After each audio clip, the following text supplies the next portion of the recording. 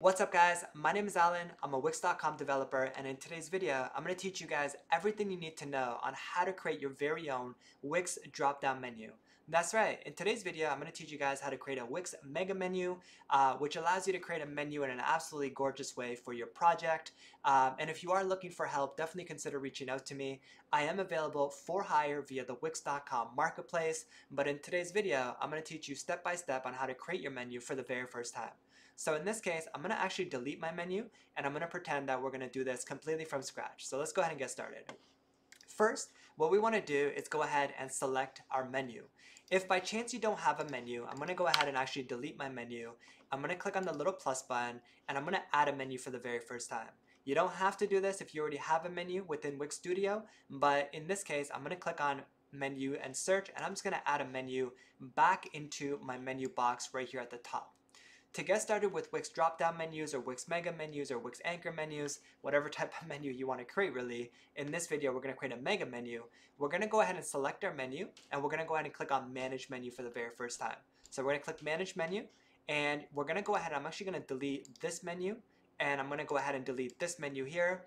And if I just hit publish real quick, because sometimes it does get really glitchy here, you're going to realize that at the bottom of this little menu option that appeared here, there's a little add button right here.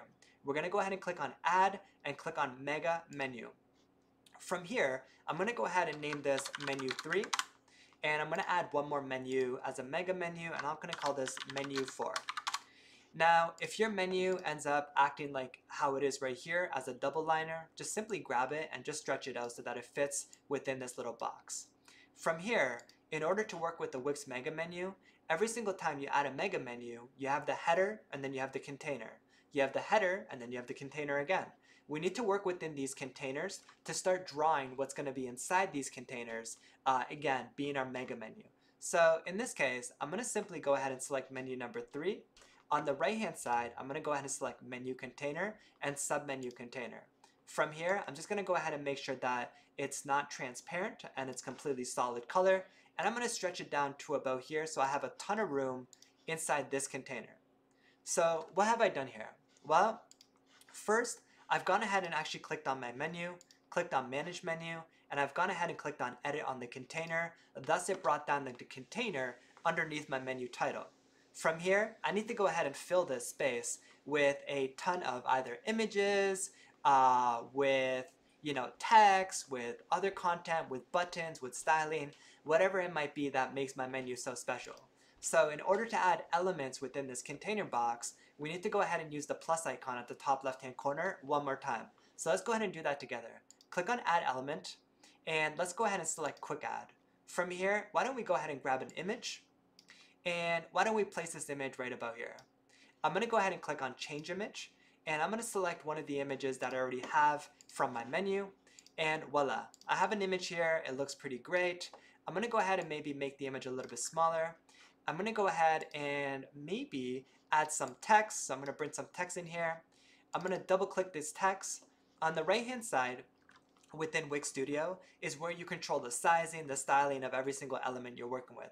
So example, for text, I'm going to go, instead of 41 size, I'm going to make it 18 size and press enter. Voila, my font is much smaller. So I'm going to move it here and I'm going to call this a unique title. From here, I'm going to go ahead and press the add button one more time. I'm going to select a paragraph and I'm going to have a little paragraph right underneath my title. And I'm going to go ahead and double click it again. And in this case, I'm going to make it 14. So there's a couple interesting things happening here. My mega menu is looking really pretty. So if I simply clicked on it, clicked on the unique, and clicked on the description here, I simply copied and paste. So if I grab all the elements as one, I can just actually make a copy of what I see here. So once the copy is made, I can go ahead and quickly grab this copy and just bring it right beside my next element. So I'd like to go ahead and go here, click on change image, and I'm going to go ahead and change a different image, and we'll just select maybe this image right here. You're realizing that my mega menu is starting to look really, really beautiful. I'm going to press done. I'm going to go ahead and go preview, and under menu number 3, you're starting to see that it's pretty cool. I mean, it's not totally done, but as you can see in menu number well, the original menu we had actually right here, that if you put a little work into it, again, this is just text, this is just a decorative line, this is text, text, text, and basically it's just text. I can go ahead and link any text to a specific page, to a specific button, to a specific action. So, for example, if I go ahead and click the following, if I go back and click on my menu, click on my container number 3, I can go ahead and click on an element. I can go ahead and add something called a button, and I can throw a button right about here. From here, I can go ahead and rename this button to Shop Products, for example. And then from there, I can go ahead and link this to a specific page, to a specific product, basically anywhere else other than my homepage. If I need more space to create more of my menu, I simply just drag this down. I can go ahead and make more spacing, but as long as you kind of put in some good time in regards to styling, I always recommend everybody to reach out to a Wix designer, such as myself, who can definitely come in and help you anytime. But point being is that we are working within a container.